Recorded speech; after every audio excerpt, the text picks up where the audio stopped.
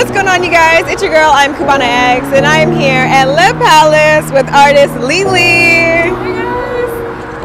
So today we are making history out here in Orlando. We are doing the first collaboration between La Palace nightclub, gentlemen's nightclub, and artists. We're having a visual arts day party today. It's gonna be tacos, it's gonna be half-off bottles. We're gonna be having such a great vibe. And the best thing about it is you get to come and appreciate art. And what I mean by that is we have canvas paintings, a live spray painter, and we have beautiful women, beautiful royalty girls that are going to be here working the stage. It's going to be such a great vibe. I can't wait for you guys to see my artwork. We're about to walk in and see it right now. True. So let's go ahead and go on.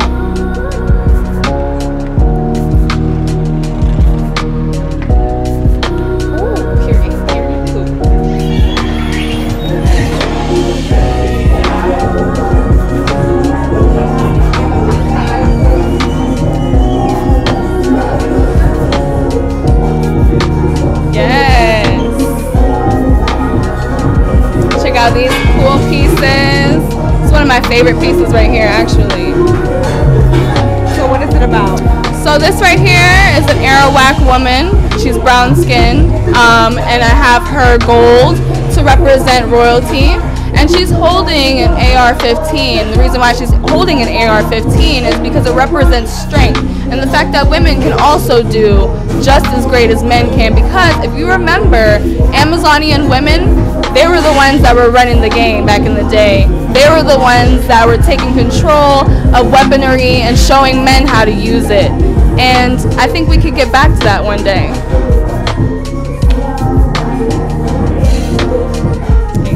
Big facts, big facts. Yes.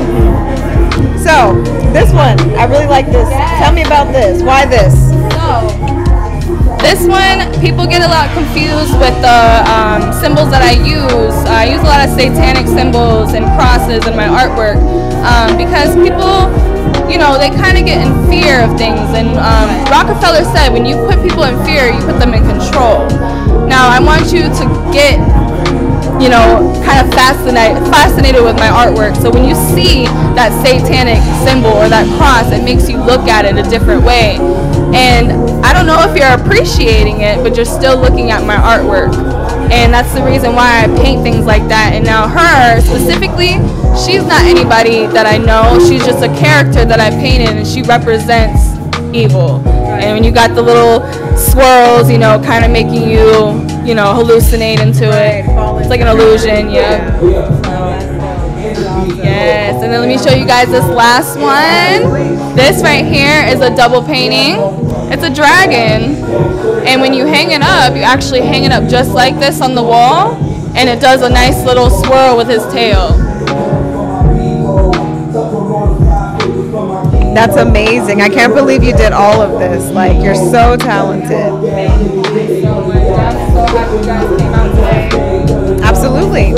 So, you know, before we wrap up your interview, as far as your artistry and everything, is there anything else you want to let the people know about what you're doing? I would love for you guys to follow me on Instagram. It's Art by Lily, L-E-I, and my website is also artbylily.com. Guys, give me a follow. Just check my artwork out. Let me know if you want some commission artwork. I love to paint you something custom. I do anything.